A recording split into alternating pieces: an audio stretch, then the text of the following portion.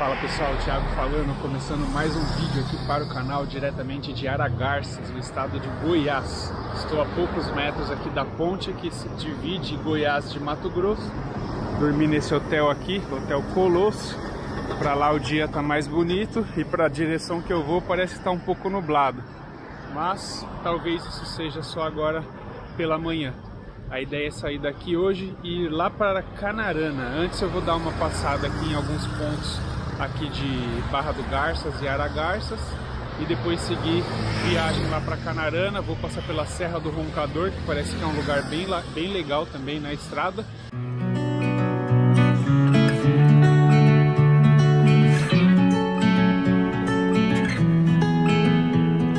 Aí pessoal, hora do café da manhã.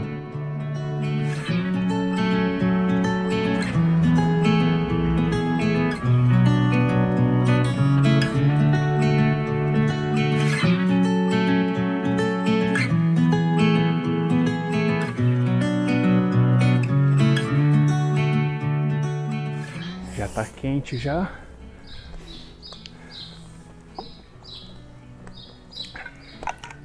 Essas garrafas aqui quebram um galho, viu? Comprei esse suporte que é dela mesmo. Coloco uma de cada lado. E partiu para mais um dia. Diretamente de Aragarças, estado do Goiás, segunda-feira, 8 horas da manhã, 30 graus. Fazer o retorno aqui. Aqui tem um Cristo também. Vou ver se é possível subir de moto, né? Pela escadaria, sem chance nesse calor aqui. E diante de mais esse dia que se inicia, peço aí a proteção de Deus para que nada nos impeça de motocar em segurança. Olha o rio ali embaixo, ó. Falar a verdade, eu não vi nenhum nome desse rio.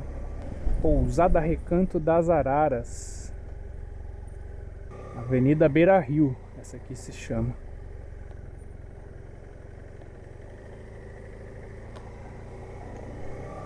Ali do outro lado já é Mato Grosso. Será que eu vou fazer besteira se entrar aqui? Acho que não tem areia fofa.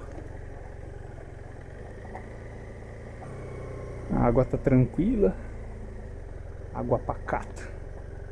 Bandeira do Brasil ali, ó, desenhada na escada. Olha, se eu venho aqui eu ia me ferrar. Poeira fina. Esse é o rio Araguaia. Na verdade aqui encontra o rio Araguaia com o rio das Garças. Bem aqui nesse entroncamento, ó, tem um rio do lado direito e um rio do lado esquerdo. É que forma essa praia. Ó, a água limpinha. Vamos ver se tá uma temperatura bem agradável. Quase que eu esqueço de ligar o spot. Pronto, rastreados.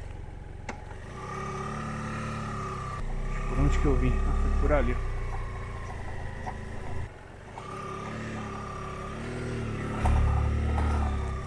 Agora vamos atravessar a ponte e adentrar no estado de Mato Grosso.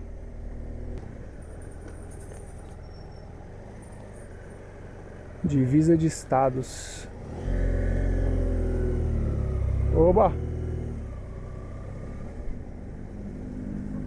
Acho que aqui vale tirar uma foto. Oba!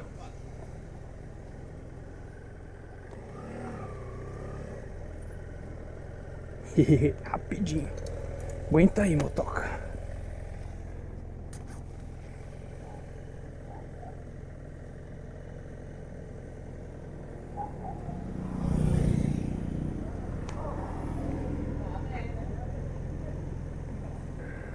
Um videozinho aqui pro Instagram, tá vendo? Vocês não me seguem no Instagram.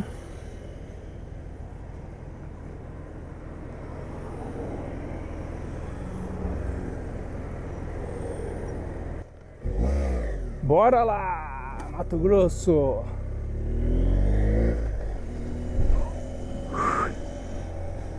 Ali a prainha que nós estávamos.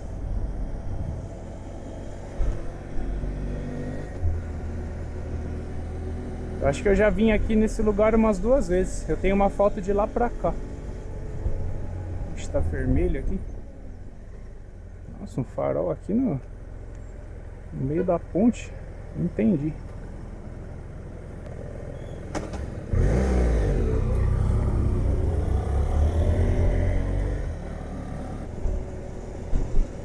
Porto do Bahia. Não tem assento.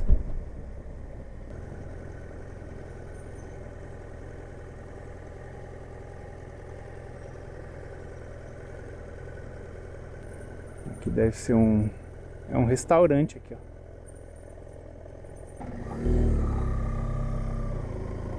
Vamos ver se eu vejo o caminho para ir até o Cristo. Ó, a estradinha que bonita aqui, de frente pro paredão. Chegando aqui na portaria, vamos ver como que funciona o acesso aqui. Se vai poder subir mesmo. Eu tinha lido um relato que não podia, que esse acesso era só para pessoas idosas. Mas eu vou até a portaria aqui, de repente pode subir de moto, né?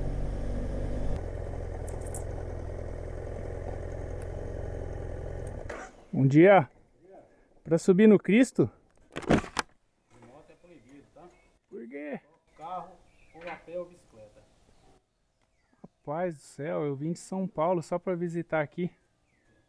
Será que não tem como pedir autorização? Isso já vem direto do governo do estado. Todo o parque estadual do estado do Mato Grosso tem essa de moto.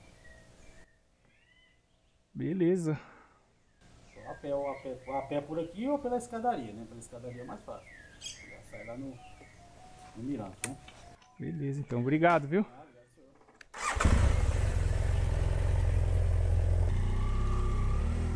Tá aí. Nenhum parque pode entrar de moto. Só pode entrar de carro, de bicicleta. Moto não pode. O porquê eu não sei. Já que eu não pude subir no Cristo, eu voltei aqui para levantar o drone. Quem sabe eu consiga chegar até ele daqui.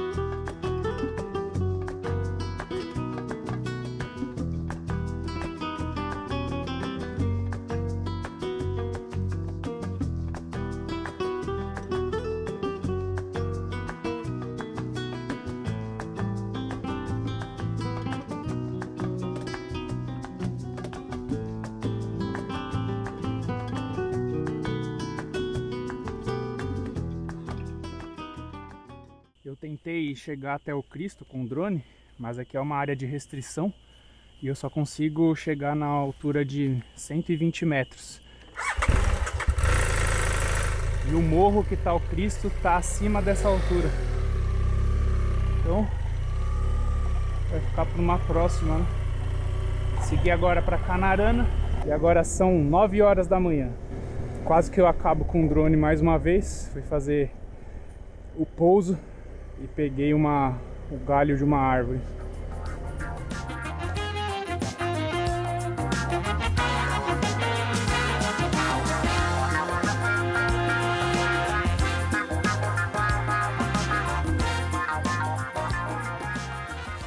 E aos 117.500 quilômetros, minha moto começa aí a apresentar problema no módulo do ABS. Isso aconteceu na última viagem, de desligar o ABS. E aí ela volta. Agora acendeu de novo. Se eu tento ativar o ABS, ele não ativa. Se eu desligar e ligar a moto, pode ser que ele funcione, mas quando isso começa a acontecer, já está na hora de mandar fazer uma revisão no módulo do ABS, trocar as escovas, fazer uma limpeza. Fica bem sujo.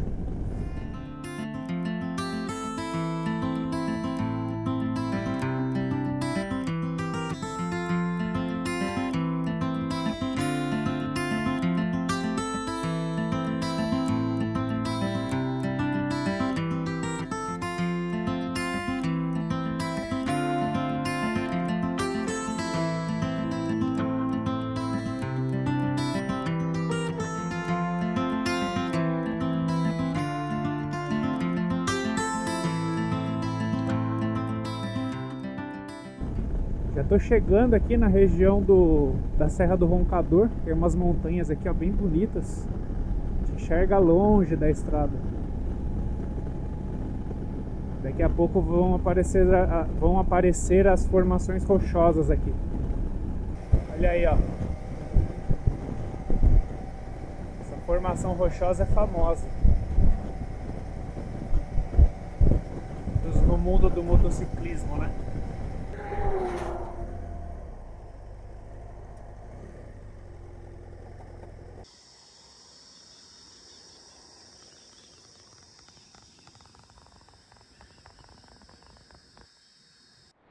Geralmente eu levo o drone aqui dentro dessa mala, mas como hoje eu sabia que eu ia ter que parar para fazer voo de drone, eu acabei colocando ele aqui, ó. Então eu passei a tira da bolsa aqui várias vezes e prendi aqui com essa presilha para facilitar.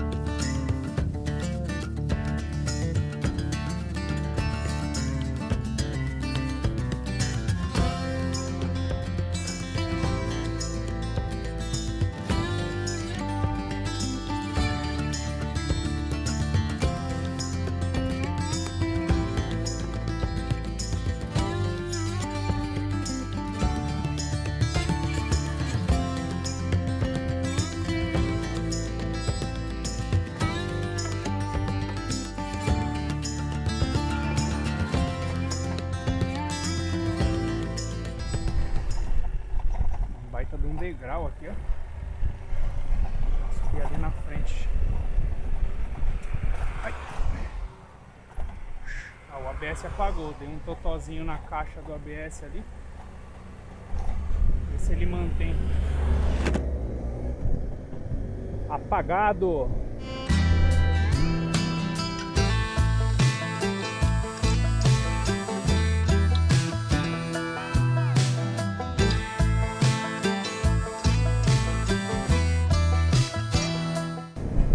Só para registrar, essa aqui é a BR-158. Essa BR aqui que passa na Serra do Roncador. Sair daqui de trás, né? Perigoso ficar atrás desses congestionamentos assim. Vai que vem um cara desavisado e pá. Só pasto, ó.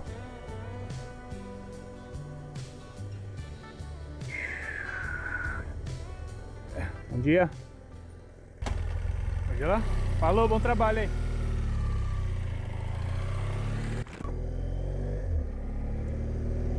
Mais uma cidade aqui na estrada, ó. Nova Chavantina. verdade aqui parece ter um pouco mais de estrutura, tem até o aeroporto. Acabei de passar por ele aqui na estrada. O sol já deu as caras, já está fazendo 38 graus, 11 horas da manhã, na verdade 10, né? Eu esqueço que é 1 hora a menos. Ponte sobre o Rio das Mortes.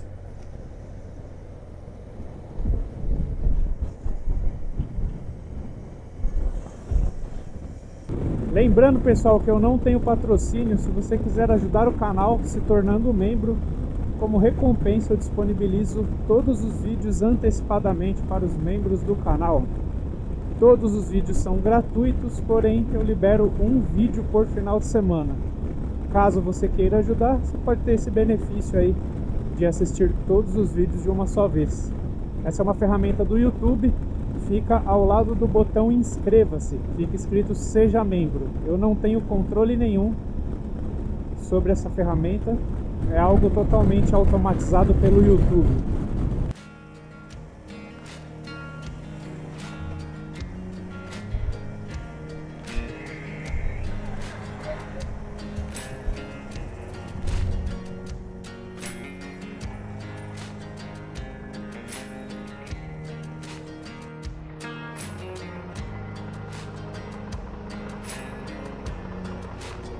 Rapaz, que calor! Começar? Valeu!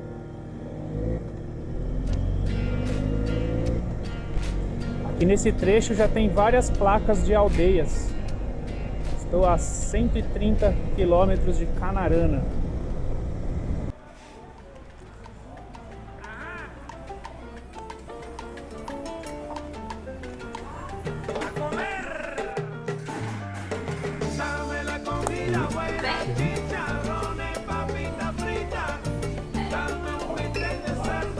No débito. Parei aqui para dar uma refrescada, tomar uma gasosa aqui. Sei que isso não é bom para a saúde, eu não tomo quando eu estou em casa, mas na estrada não estou recomendando nada para ninguém. Mas para vencer aí o cansaço da estrada, de vez em quando, em viagem, eu recorro a uma gasosa aqui. Ô Elcio, me fala aí onde que eu te encontro aí em Canarana. Devidamente hidratado, seguimos. Vou fazer um gatinho aqui, ó. Miau!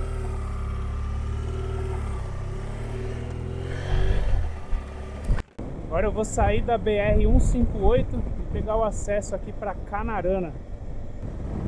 Estamos a 38 quilômetros. Reto aqui vai lá para o Parazão, velho de guerra.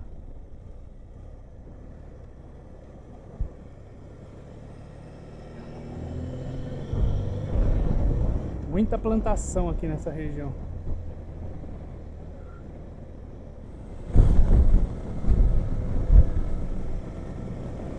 Rodovia MT-326.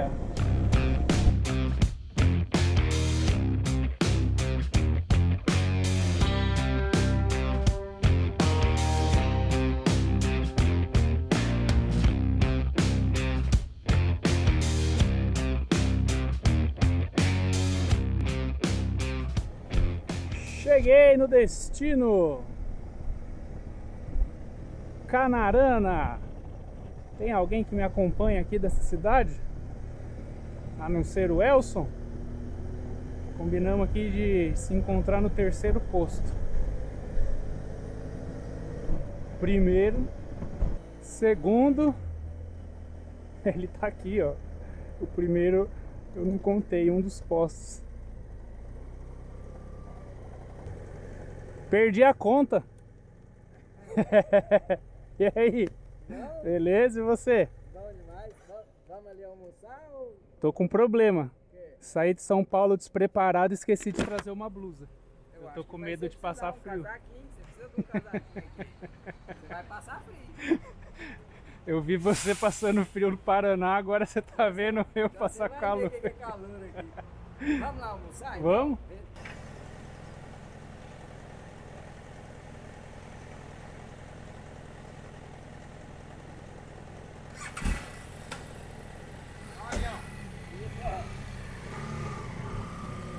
Bora almoçar.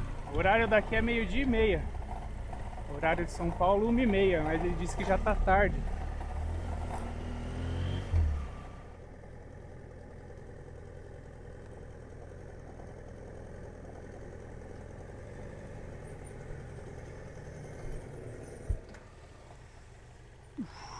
A gente está decidindo ainda como que nós vamos fazer para ir para a aldeia.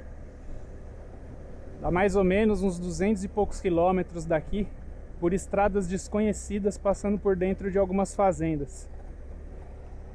Vamos ver se dá tempo de ir amanhã, numa terça-feira.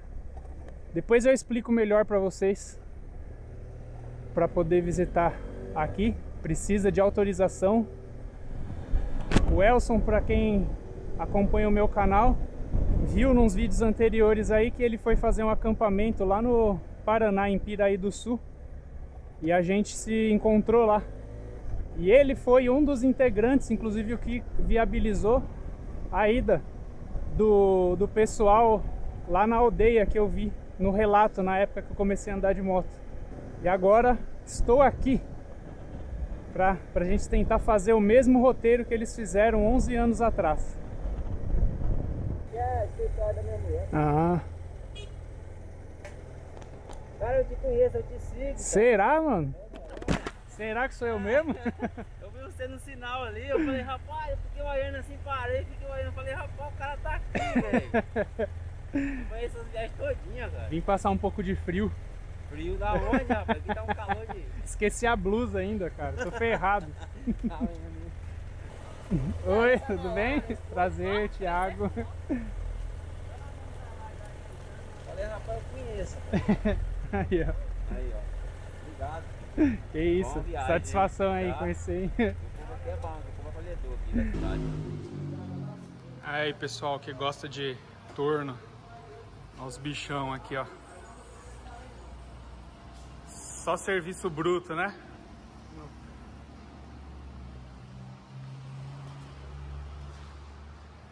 Bom, pessoal, então estamos aqui já em Canarana discutindo como que a gente vai fazer para chegar lá na aldeia, né? Vamos ter que levar algumas coisas também para não chegar lá de mão abanando na aldeia. Vamos fazer aqui uma compra e amanhã vamos para esse grande desafio, né, Elson? É, vamos perder só umas 3 ou 4 vezes, mas não chega lá. Estamos fazendo aí os últimos ajustes para poder ir amanhã para a aldeia indígena. No episódio que vem eu dou mais detalhes para vocês. Confesso que eu estou bem preocupado, com um pouco de medo, né? Que é uma área que é o território deles, é uma aldeia isolada. Vamos abastecer as motos aqui e deixar tudo pronto para amanhã. Nós vamos levar carne para eles, fazer um churrasco lá. O caminho também é desconhecido, não tem mapeado no GPS a rota. Vamos passar por dentro de fazendas para ir até a beira lá do rio Xingu.